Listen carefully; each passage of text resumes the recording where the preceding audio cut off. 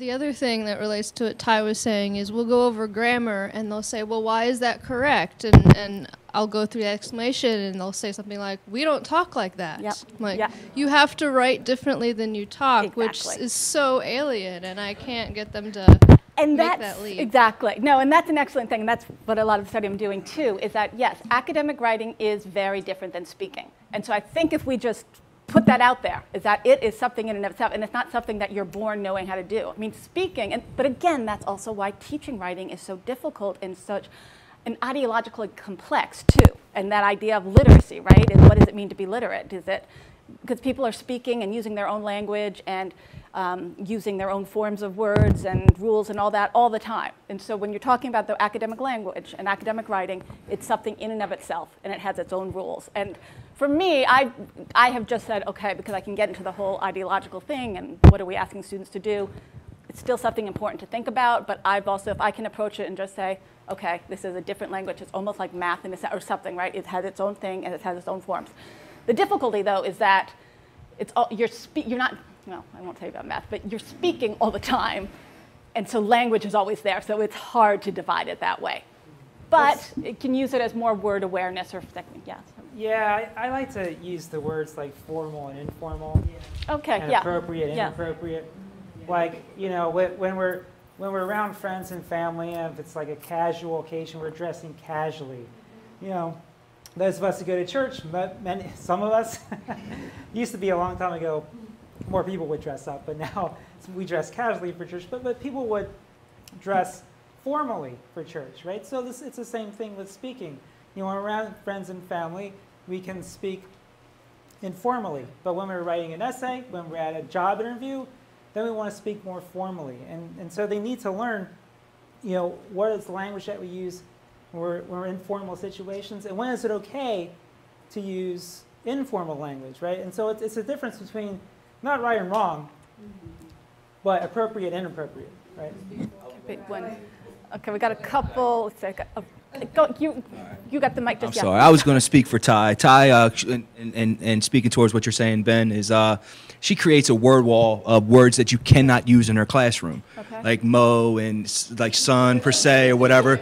These are words that you cannot use in her classroom. So she creates that there's the informal words, you cannot use them in her classroom. So she creates that formal structure inside of her class. So therefore, I think in terms, it helps them with writing and knowing that this, even though you might be dressed casually coming to school, you're entering a formal place. So therefore, you're going to speak formally. So I mean, even as far as like, I haven't necessarily taken this from. I have more of a low key type structure in my classroom, but like I mean, you can't even walk across her board. Like you have to walk around type thing. But setting them professional boundaries up within your space is going to create a more formal environment. Sure. So that's and that's a way to you're doing word consciousness, right? It's teaching, it's reflecting on words, and when do I use words here, and when do I use them here, and why not? Or it's already that. Let them say what up.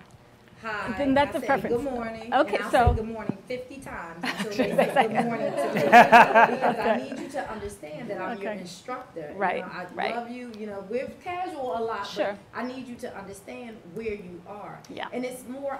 It's not because a lot of times they think it's okay. You know, street versus what. I tell them it's all about communication. Yeah. I'll come in and I'll speak Spanish on purpose. And they're like, what?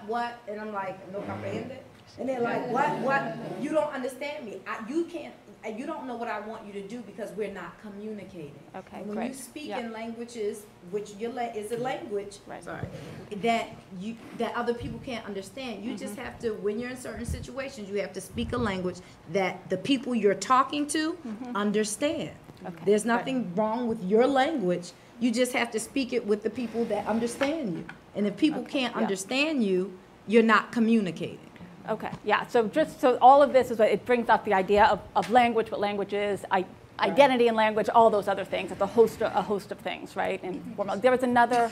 Yeah, I just wanted to say, again, just as a resource, code switching, if you don't really know what that is, look it up, research it, especially if you have African American and Latino Americans in your classrooms. It is imperative that you know what that theory theme concept is and use it. So code switching is really what we're talking about here, going between the formal and informal, going between how you write versus how you speak in certain areas and instances.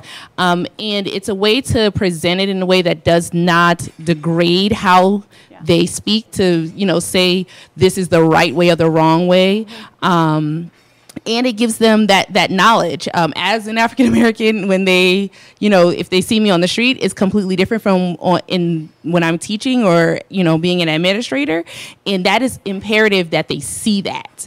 And so it may be to them, quote unquote, talking white or whatever they want to kind of put it as. But I think that if you know and understand code switching, it helps you bring in a vocabulary and a basis for everyone. One thing that I do is allow people to write the way that they want to write.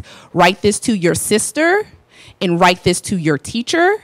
And it has to say the same thing. It has to. It's not too different. You're not talking about, I don't know, food to your sister and talking about social studies to your teacher. No, it's the same exact paragraph, but now switch that to how you would do it for your teacher, your boss, your whatever.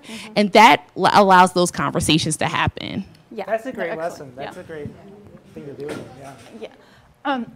So was there any other hand raised? I didn't want to miss anyone. Or do you want to? Yeah.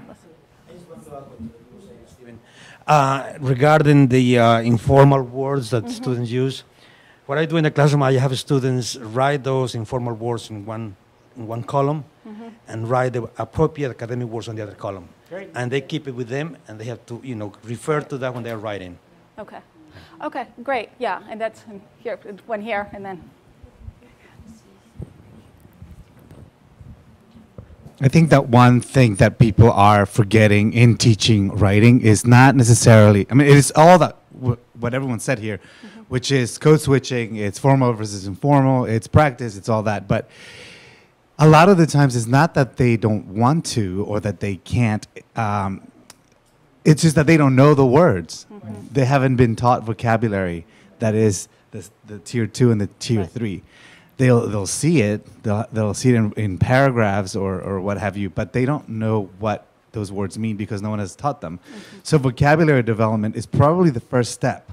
Before you teach all that fancy writing, you need to teach vocabulary. And it sounds really basic, but it's actually what's keeping most of these individuals from writing more eloquently in what we want them to do.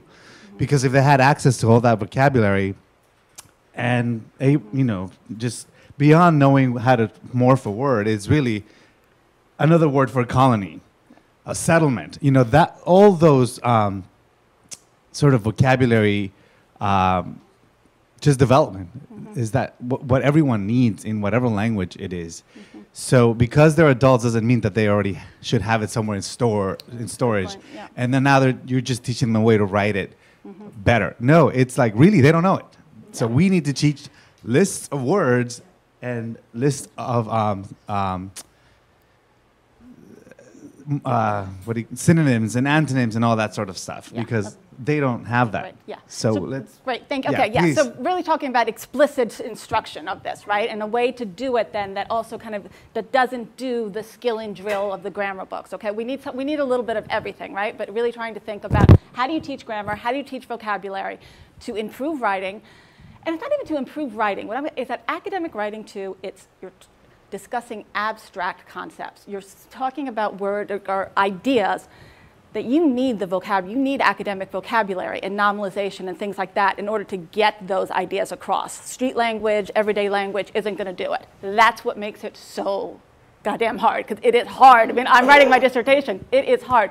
I believe it is so worth doing because you start somewhere, you write your way into it, you struggle, you try to find the right word, you find it, tears and all that later, and you're somewhere else. And that's for myself personally, it's very empowering. And that's what I want for our students. It's hard. There's no getting around that, right? There's no quick fix thing. But that's kind of the beauty of it as well, right? It's worth doing because you're going to find yourself someplace else that no one else can give to you. It's your own thoughts.